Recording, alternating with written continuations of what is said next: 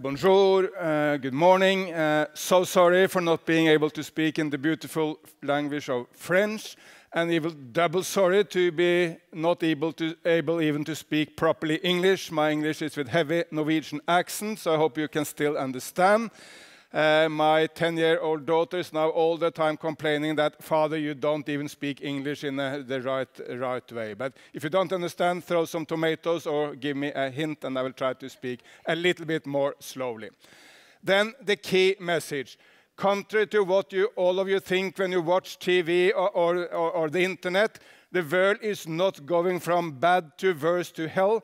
To the country, on all the ways we can measure this world, we are living at the best moment in human history. You, me, are the most lucky human beings who has ever been walking on this planet.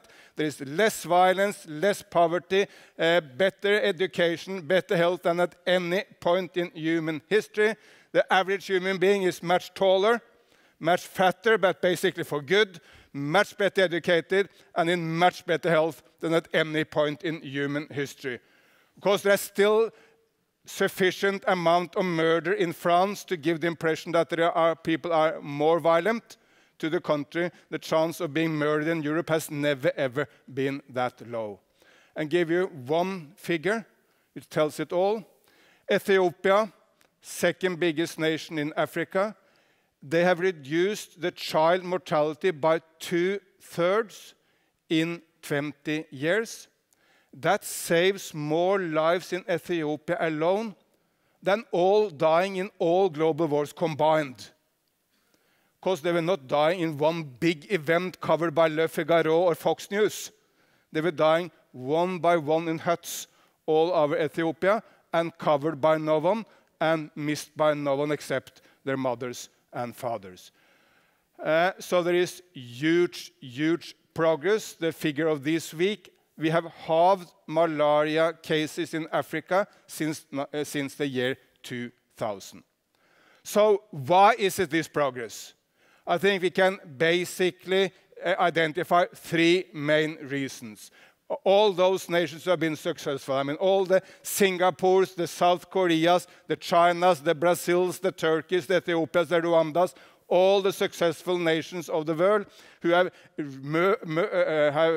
moved ahead in an enormously rapid speed, trying to catch up with Europe and the United States and Japan. There are three basic factors everywhere. Number one, they have disagreed with the message from Washington and the United States in the 1980s that you don't need a state. They have all constructed a strong state, nearly always with good development-oriented leadership. When Lee Kuan Yew, a young man, became the Prime Minister of Singapore in the 1960s, GDP in Singapore was $500. When he passed away to God earlier this year, it was $55,000. I mean, what an achievement in one man's lifetime. So dedicated, strong leadership in a state, and preferably non-corrupt leadership, leaders who don't stuff their own pockets, but are dedicated to the development of the land. That's number one. Secondly, they have also disavowed the message which came from Moscow at the same time, that you can build a state-dominated economy, that all of them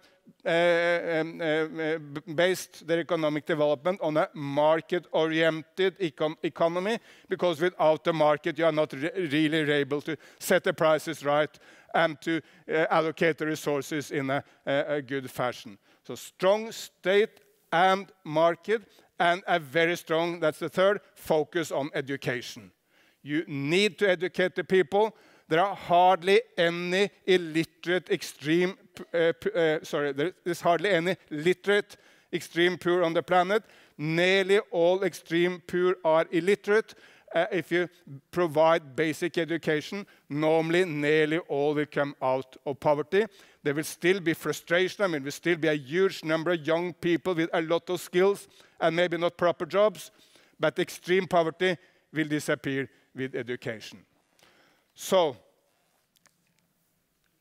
this is the kind of strong desire for development, strong state, market-based economy, and education. But we have set a very ambitious target. by 2030, we will abolish extreme poverty from the planet. There should be no one left behind. Every single individual should be brought out of extreme poverty. It's a very ambitious target. It's for sure doable. We have reduced extreme poverty by half for the last 20 years. For sure we can do it. But in order to do it, we must devise new policies. Because up to now, basically, we have brought people out of poverty by economic growth. If we want to bring everyone on board by 2030, we cannot do it just by growth. Because even if every African nation, even if India had 10% economic growth as China has had over the last decades, even if they had all of them, had all that for every year up to 2030, still there will be a good number of very poor remaining. So we need more dedicated policies to the very poor if we want to bring everyone on board. Let me suggest 4 such policies. Number 1, we need cash disbursement schemes for the extreme poor. Brazil, Ecuador, Mexico, nearly all Latin American nations have made such policies and have been successful nearly everywhere. Yes, there are difficulties. Yes, it may create some sort of passivity. But yes, you get some absolute floor upon which everyone can prosper. And it has brought the extreme poor out of poverty nearly everywhere. And in many cases, it has been also combined with some other policies. For instance, that you get the support if you bring your child to school, or you get the support if you vaccinate your child. So I think cash disbursement schemes for the poor, and nearly always handed out to the women, because they tend to be a lot more responsible than us men. They drink less, they spend the money more on the children, so giving the money to the children is better than giving it to the men, unfortunately, for us. That's number 1, cash disbursement for the poor. Secondly, education, education, education. The successful nations on the planet have all really emphasized education, and we are measuring in the OECD education. It's a very unfortunate picture for us in Europe. Number 1 is Singapore. Number 2 is South Korea. Number 3 is Japan. Number 4 is China. Even poor Vietnam is now doing better in education than France. Or for that matter, my nation, Norway, or the United States of America. Vietnam is doing better on education than every nation in Europe. And it's still a poor nation, but it's of course a nation in enormous search towards the heaven. But it's a challenge for us, because if we cannot devise policies in Europe which bring skills to our people and bring better education to all our young people, in the long run, of course, we will have difficulties in the competition with Asia. But education is everywhere a key to development, and education is basically about teachers. So investment in teachers is the key to development and the key to education, and we need to emphasize that in everything we do to bring people out of poverty. Number 1, cash disbursement. Number 2, education. Number 3, a much more dedicated struggle against inequality. The very poor on the planet tend to be women more than men, in the agriculture more than in the cities. They tend to be in indigenous groups. They tend to be in national minorities. They tend to be people who are on the sidelines of power. And we have designed a world where a few individuals are getting nearly everything. The 85 most affluent people on the planet have access to an economy which is the same as the 50% lowest on the planet. 85 individuals have the same amount of money as 3.5 billion people. That, ladies and gentlemen, that's obscene. We cannot continue with a planet like that. So we need dedicated policies also to transfer money from the super rich and from the upper middle class to the very poor. And that policy has a very short name in 3 letters, TAX, tax. Sure, you should not have taxes which destroy investment and business. That's wrong.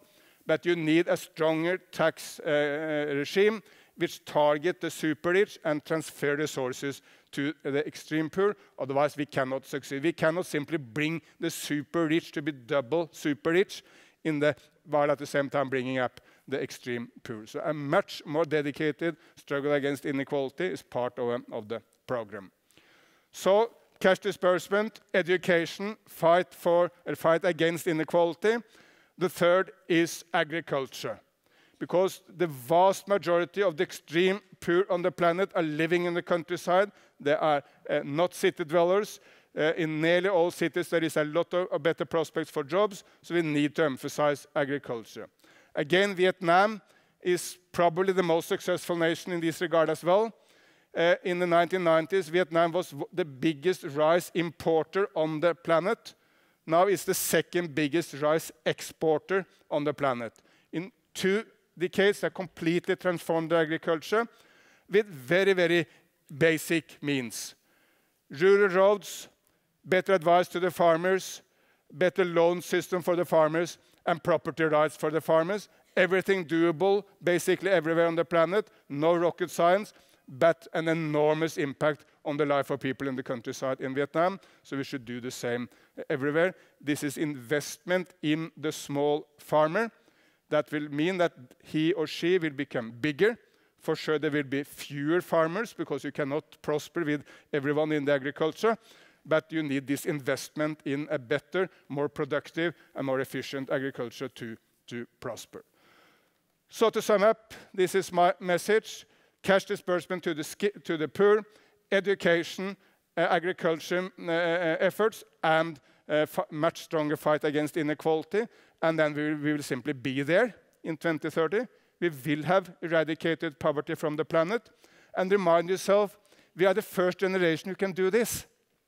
If Napoleon or Caesar or the great Chinese emperor had wanted to do it, number one, they never set out policies. They never even contemplated such policies, nor did they have the means or the resources to do it. We are the first generation in human history who both know how to do it and have resources to do it. So with the Nike slogan, let's just do it. Thank you.